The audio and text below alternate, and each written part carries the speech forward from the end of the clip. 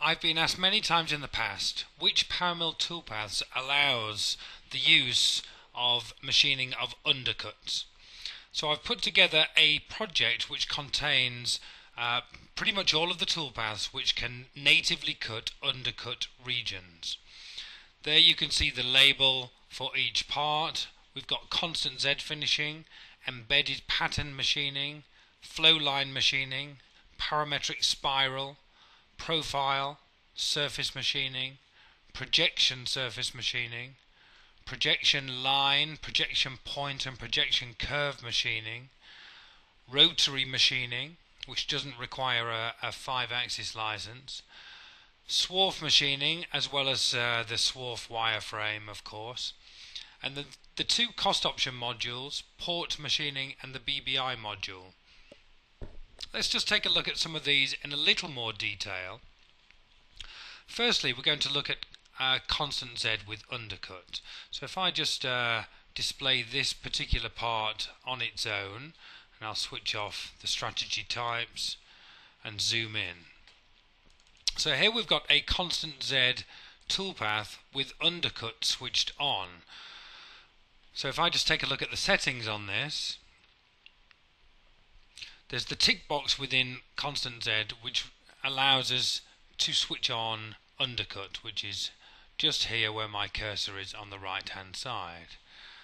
However, this toolpath does not look great. It is machining the undercuts up to a certain level, but of course my machine, depending upon the type of machine, can only machine undercuts to a certain amount.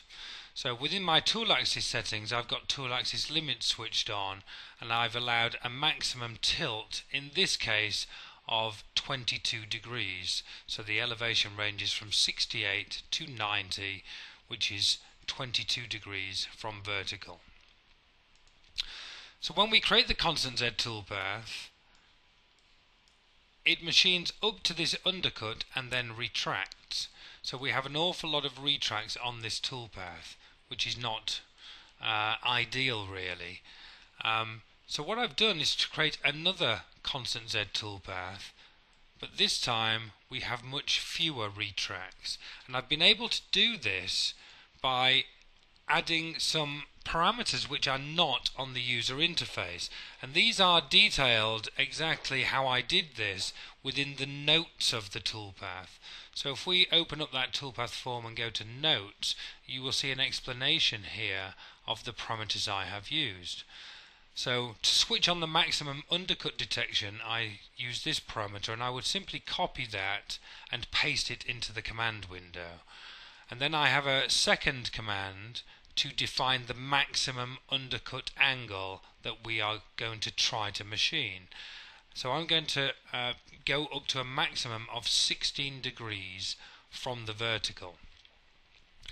So what you can see PowerMILL do here is when it reaches the maximum undercut, it will not try to go any further. It will simply stay at the 16 degrees and cut down to the base, dramatically reducing the number of retractions on the toolpath. So it's quite a useful tip there for using constant Z. So without this typed parameter, with the typed parameter, we will get excessive machining but much fewer retracts on the part. Okay, let's have a look at some of the other strategies. Moving on to the flow line. Let me just switch that on and the other part on and move to the Flowline toolpath. Sorry, I'm on the embedded pattern. Let me go to the embedded pattern toolpath. Okay, with embedded pattern, in this particular instance I've created some text as a pattern, and I actually projected this onto the part in PowerShape. Okay, so this creates a pattern text, and because I did not create this from surface edges, what I must do is use the edit embed function. Okay, so edit embed, so this will embed it into the selected surfaces. So prior to using the edit embed command, I simply selected the one surface. Then PowerMILL will only try to embed the pattern onto that particular surface. Now the beauty of embedded pattern is that it allows us to machine perpendicular or normal to the surface.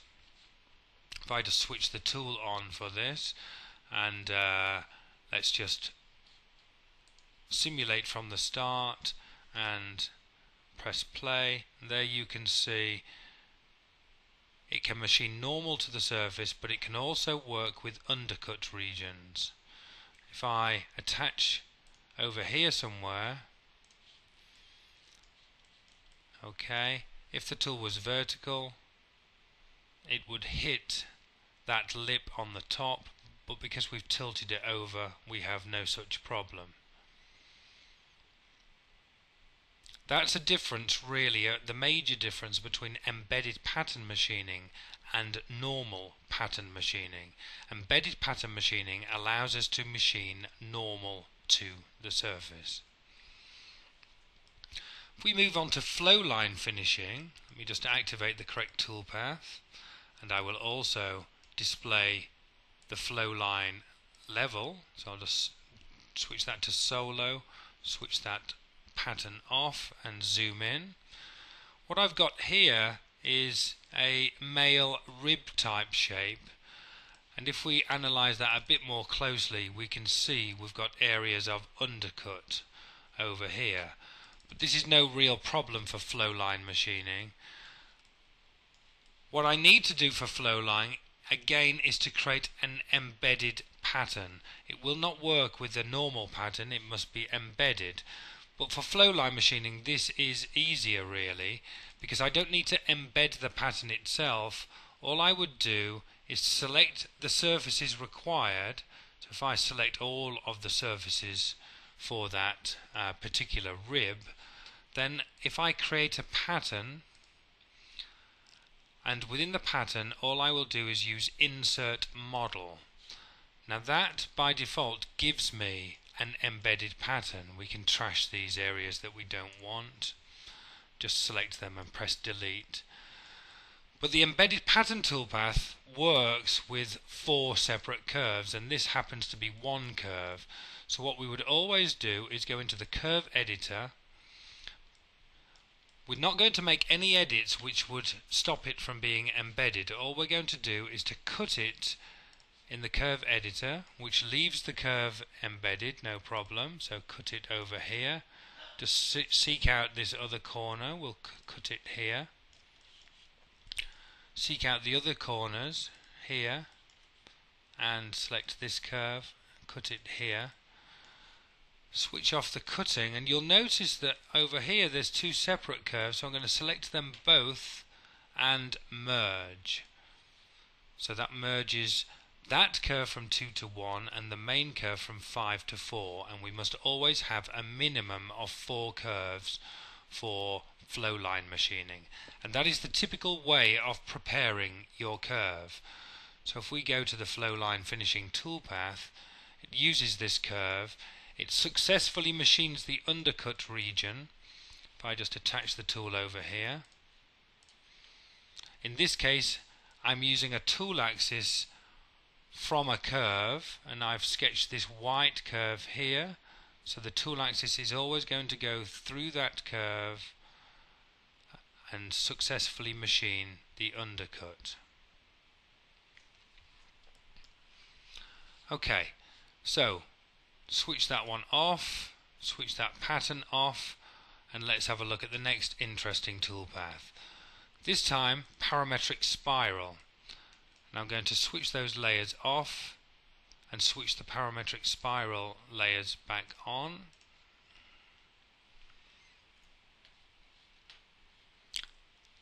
Now I've decided to choose the same feature just to show you that we could use parametric spiral or flowline for this.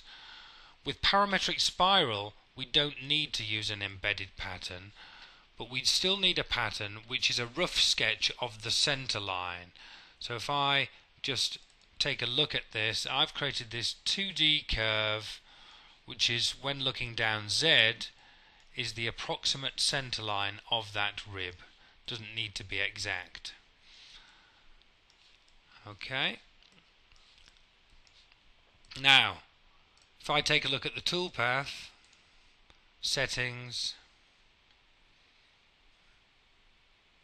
you'll see that I've selected that particular curve,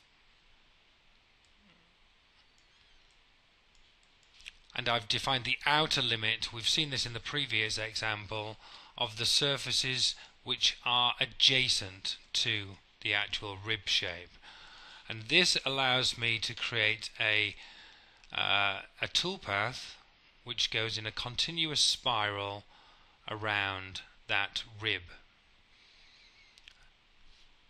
Now, one of the important things, because I have undercut on here, again if I switch the undercut shading back on again, I've got some undercut here. So what I must do within the strategy form is to define the maximum amount of undercut I want to machine. So because I've got a curve, I've got to the left of the curve, which is on this side where my cursor is. There's no undercut on that side, so I've left it at 0. But I'm allowing a maximum 5-degree tilt on the other side. Try to define this angle just a little bit more than the actual maximum undercut. So in this case my maximum undercut was less than 5, so I've just made it a little bit more to allow a 5-degree tilt. And there was no need at all to define any curves to define the tool axis. Similarly, on the same part, we've got a feature over here with undercut. There's undercut all down one side. Now in this instance, I don't use a curve, I just use a point, which is really quite difficult to see. It's a single point in a pattern in the approximate center of the boss. Now because I use a point, you'll see that the form changes. It doesn't give me a left angle and a right angle. It simply gives me one single maximum undercut parameter. And I've used a maximum undercut of 11 degrees because the maximum undercut here is 10. So again, I just make this value a little bit more than the true maximum undercut. And then if we take a look at the tool on there, we'll see that it's tilted, in this case, by 11 degrees. Successfully cutting the undercut region. There are many other toolpaths in here which you can look at during your own time. Just a quick example, a Swarf toolpath. Let me just switch these layers off and I'll switch the Swarf toolpaths on.